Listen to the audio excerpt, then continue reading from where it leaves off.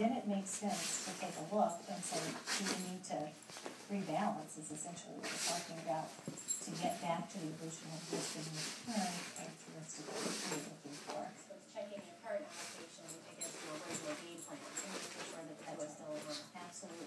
And I think we've got a chart that does a nice job of really illustrating what some of the potential benefits of that can be. And if you look at this chart, what you actually see is on the left-hand side, you've got an investor who invested $100,000 at the beginning of 2008, which we know was a significant year, and in terms of it was a significant market sell-off for stocks. 60-40% split between stocks and bonds, so balanced investor. What the middle chart actually shows is that after 5 Cisco. years, at the end of 2012, Cisco.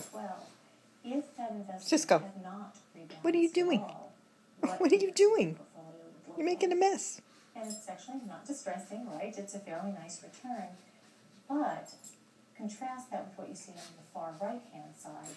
And what the right-hand shows is really if that investor had been disciplined and actually rebalanced after that market sell-off, really, as you know, Ken mentioned before, enabling them to even participate more in the undervalued class at that point in time, they were in a better position at the end of 2012.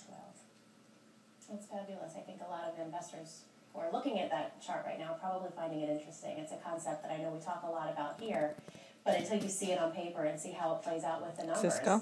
It's not always Don't good. lick. So, yeah, that was a Hey. good concept to bring up. And I think the Cisco. other thing is that's important Don't is lick. that the additional Don't lick. return looks nice in this scenario. Good That boy. may not always play out, but importantly, they really did Oh. get back to what their You like your bed now?